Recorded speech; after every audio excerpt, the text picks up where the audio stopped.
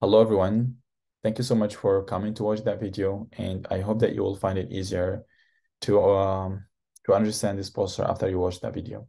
So my name is Abdelaal H.A, and everyone knows me as Abdu. I'm a Fulbright master's student at the Department of Entomology and Plant Pathology, the College of Agriculture, Auburn University, USA. And today I'm going to present you the work that we did over the last semester and is still ongoing. So this research is entitled as sequencing the nucleocapsid of tomato spotted wilt virus as a step towards understanding the peanut breaking resistance in Alabama. So peanut is a major crop in the US, especially in the three southern states, which are Georgia, Alabama, and Florida, where they produce 2/3 of the total production in the whole country. So tomato spotted wilt virus was first discovered on tomato. That's why it's taken its name as tomato spotted wilt virus. But today we're talking about the virus on peanut. So the virus is an ambisense single-stranded Orthotospovirus that is fitting in a Bonnieridae family. And I'd like to mention that Bonnieridae, it has viruses that both infects human and actually animals and plants. So sometimes plant viruses act like animal viruses, and that's why I like working on these viruses. So the virus was first recorded in Alabama, on peanut in Alabama in the 1980s. And then before I go further, I would like to talk about the genome organization of this virus. So this virus is composed of three main segments. The first one is the small segment, and it's referred to S, and then the medium segment refers to M, and then the large segment referred to L. The small segment has two genes. The first one is non-structured silencing protein, which is helping the virus to overcome the RNA silencing from the plant by suppressing it. And then the second gene is the nucleocapsid, which is which we used in this study to do the research on it. So the nucleocapsid, it's what's giving the virus its icosahedral shape, and also it is grabbing the whole RNA of the virus, forming something called the ribonucleocapsid. And in the second segment, it has three genes: the non-structured movement protein, and from its name, you can guess that this gene or this protein is helping the virus to move from cell to another cell through the plasmidesmata that are between the cell plant cells. And then the second two genes are it's called the glycoproteins, and they are G and GC. And these two genes are very important for the virus to bind with the insect stylet, so insects can take the virus. And in the large segment, it's only had polymerase. And this polymerase is very, very important for the virus replication because the virus is a negative sense, which means it's mRNA complementary. So once it's in the plant, it's not recognized by the replication machinery of the plant. So in order for the plant to see them, so the virus must convert itself to a positive sense. That's why they carry their own RDRB with them, like the whole protein, not just the sequence. So they can replicate themselves from negative sense to transcript themselves from negative sense to a positive sense, and then the plant will recognize them and it will start making more copies of them. So as I mentioned, so this virus has a global distribution, and it's able to infect over 1,000 plant species, which is like everything that we have. Also, these 1,000 plant species are from 70 different plant family. So that's why this virus is ranked as one of the top 10 viruses worldwide. The virus is transmitted by thrips, and in Alabama, there are two major species that transmit the virus. First one is the western flower thrips, which is Frankliniella occidentalis, and then the second one is tobacco thrips, which is Frankliniella fusca. And the thrips generally transmit orthotospoviruses in persistent propagative manner. And persistent means that the virus is transmitted during their life, their entire lifespan. And then propagative mean that once the insect take the virus, and then the virus will circulate the whole system of the insect, and also the virus is able to multiply and replicate inside their vectors without causing any kind of harms or infection to thrips. They're just multiply within them, but they don't cause any infection to thrips. Also, I wanted to say why it's called ambisense. Ambisense is because the first two segments here, they have more than one gene, and each gene of them has its own open reading frame, which read in opposite direction than the other gene. That's why it's called ambisense. But for the L segment, it only has one gene and only one open reading frame, so it read in one direction. That's why it has a negative ambisense strategy. So peanut, as we can see, this virus is a big problem. So the peanut breeders, they worked very hard to produce resistant cultivar that stands against the virus in the field. And in this table, they produce us all the cultivar that are in red. They are reported in on the peanut RX guide as resistant cultivar. But our study showed that they are not resistant anymore, and we will see. So they produce us a lot of resistant cultivars and been used for so many years. But in the recent year, 2021, 2022, those cultivars been the severity of the incidence of TSWVs and the symptoms were increased in the field. So in this study, we did it because we wanted to understand why peanut is breaking the resistance against TSWV. And then we think is maybe because there are like a mutation in the gene of TSWV that push the emergence of a new strain of TSWV that are able to break the resistance of peanuts. So we started by utilizing the nucleocapsid, and the reason we chose the nucleocapsid to start with is because it has the most data availability on NCBI, so we can use those data which are which found on the NCBI and then compare them with what we get, and then we see the difference between them. So our hypothesis is that, as I said, the mutation in the genome of TSWV could be the reason that pushed the emergence of a new strain that are able to breed the resistance of peanut. So our objective in this study is to detect those mutations and report them. So peanut breeders can take these data and then work on producing better resistant cultivars. So to do that, we started by collecting 121 samples that were collected from 3 different locations in Alabama. As we can see here, the first location was BARU, which stands for, this is BARU, which stands for Brewton Agricultural Research Unit. And then the second location was the Wiregrass, which is Wiregrass Research and Extension Center. And then the third location was the Gulf Coast Research and Extension Center. So we sampled all these locations because they are mostly producing peanut in Alabama. And also they are planting cultivars that are listed on a peanut RX as resistant. So we use them for sampling. After that, the tRNA was extracted from all the samples using the tRNA extraction kit, and then the CNN was made using specific primers for TSWV. After that, the CNN was subjected to the PCR, which is the thermocycler PCR, and then we used specific primers to amplify the nucleocapsid. After that, positive samples were cloned in PJET, and then the reason we did not sequence directly from the PCR product is for 2 main reasons. The first reason is when you sequence from the PCR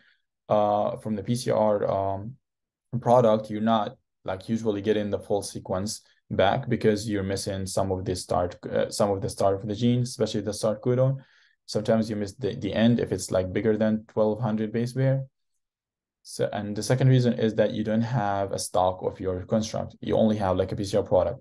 So we transformed all the positive samples after we got them from the PCR. We subjected them to the PCR purification using the kit that we have in the lab.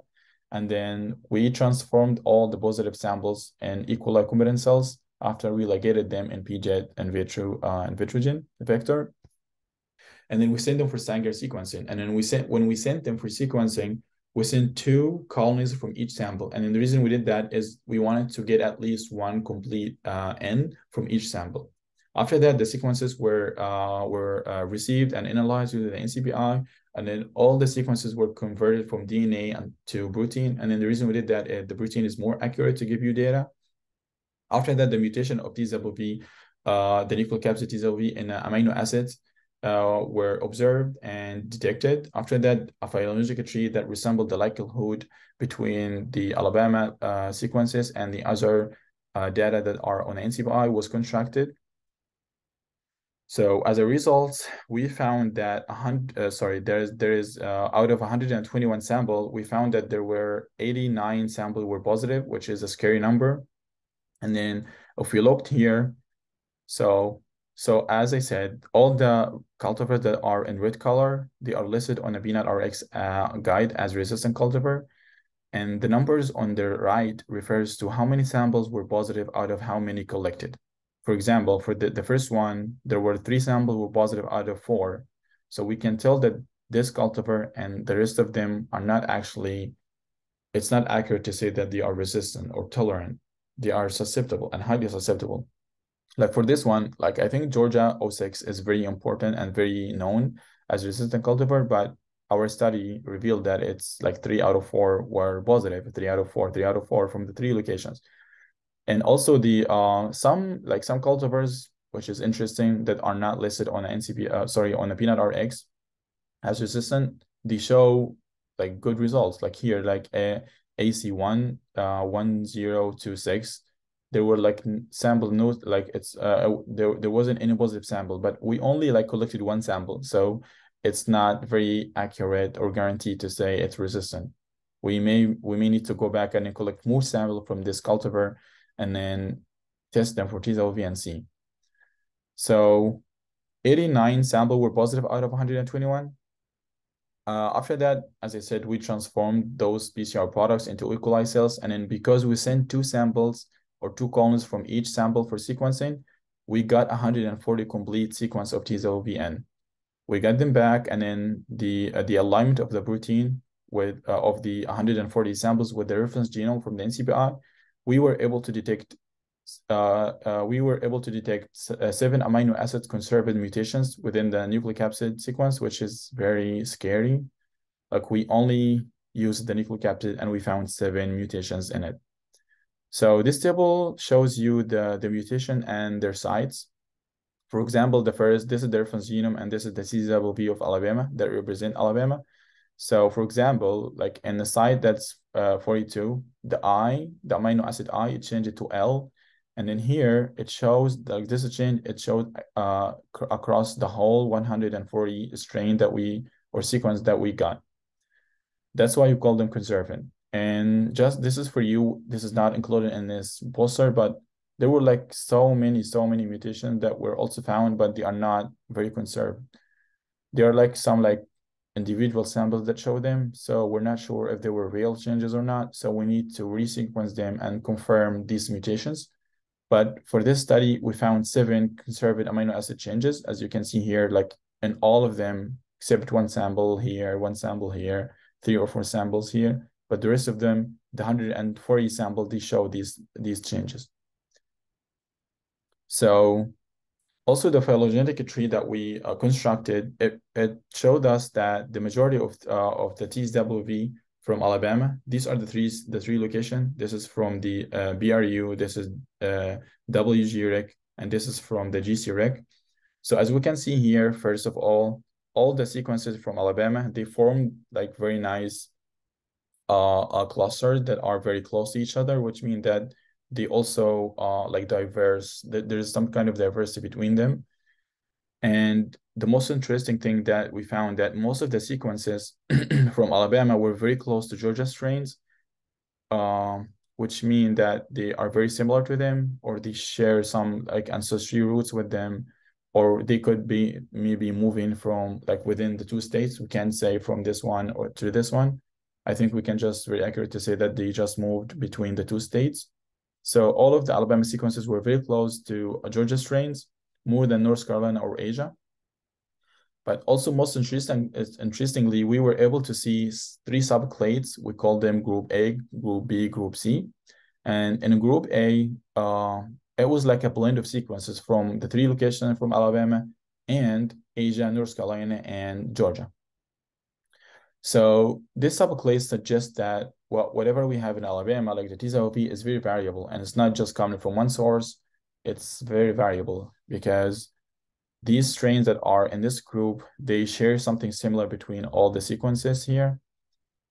And then in Group C and Group B, they support the hypothesis that TSWV in Alabama is very similar to TSWV in Georgia, because in this group and this group, only Alabama sequences are matching with Georgia strain. There's no North Carolina here or Asia. There's no North Carolina here or Asia. So the next that we did is that we chose one sample from each group that most represent its group, and we didn't want to pick one sample that have one individual change that no strain show it. We wanted to change one sample that represent most of them. So So we can say like, oh, this change is more accurate, or it's a real change, or it's a real mutation, because more than one sample can show this mutation. So we changed, like, for example, we chose from group A, we showed this sample that is marked here with the green star, and also here with the green here too. So we showed these samples, and then this paper that's published in 1999 supposed to say that it's supposing that the nucleocapsid of TSWV has two RNA binding region. The first one is hanging from the amino acid number 1 until the 39, and then the second region is hanging from the 233 until the 248. So we wanted to see if these three samples that we chose, they have some change in these regions. So we found that in a group A, the first sample has a change here, but the second two samples, they have like changes that are in the core of the nucleocapsid, which is still important. So the reason we chose the three samples is that because we want to infiltrate them and Nicotina benthamiana, because we want to see if these mutations affect their localization. So this is the next step that we're going to do, and I will talk about it later. So as a discussion, as I said before, the yield loss of caused by TSWV was estimated to be around $40 million only in Georgia between the 1980 until the 1997, which is a very, very big number. So to combat these the yield loss, the peanut breeders, they produce us peanut lines that are able to resist TSWV. And as I said, they've been used for so many years, but in the recent year, they show symptoms of the virus are increasing in the field. That's why we did this study. And our studies first showed that most of these cultivars are not resistant anymore. They are highly susceptible. Like look here, JE12Y, which is one of the most important crops, peanut cultivar that is resistant. It's 7 out of 8 is tested positive. So we first showed that most of these cultivars are not resistant. And then secondly, we found that only the nucleocapsid, it has 7 conservative mutations. And then the phylogenetic tree showed us that the most of Alabama sequences are very similar to Georgia strain. And then, as I said, they could be just moving between the two states. And like the reason that I can think about like how the virus is moving, as I said, the virus has very wide host range. It's able to infect over 1,000 plant species, which means that the virus can infect everything on its way. So it might be a hypothesis that the virus can be jumping from a field to another oil plant to another plant until it reach this state or it go to this state. So the virus is able to spread. And then the second reason is that the virus, or the second hypothesis, is that the virus isn't transmitted by thrips. And as I mentioned, thrips are found everywhere. And also they are very diverse. They have so many species. So the virus is getting some advantages being vectored by thrips. So also it can be moving within the thrips. And if thrips, when they get the virus during the larva state, they can be able to transmit it during their entire lifespan, which means that they will transmit the virus whenever they go. So this is a second possibility that the virus is able to move between the two states. So these findings will help the peanut producers to select for better resistant cultivars and breed for better resistant characteristics in the future. So the ongoing research right now is that, as I said, we only sequenced the nucleocapsid, but we're also interested to know what is the rest of the genome would look like. Like when we sequence the NSM, the NSS, the GNGC, the polymerase, and see, can we find more mutations or not? And for my own guessing, I think we will find a lot, because we start with the smallest gene, which is the nucleocapsid. It's only 774 base pair, and it has so many mutations. 7 out of them were conserved among the 140 nucleocapsid. So I'm guessing that once we send them all for sequencing, the whole genome sequencing, which is going to be through the Illumina MySeq instrument at the North Carolina State University, we will find, and we were able to observe so many more mutations. And in the second step that we're going to do, and it's been happening right now, is that the 3 samples that represent each group, they will be localized in the plant cells. to see if the mutation that they have here will change their localization or not. We don't know yet. We're going to do that in the future. So as acknowledgement, this work was funded by the Department of Entomology and Plant Pathology at Auburn University and the National Peanut Board. And then the facilities that were used to do this research at Dr. Martin's lab. And here are the literature cited. And I think I am done. I just need to, yes. Sorry.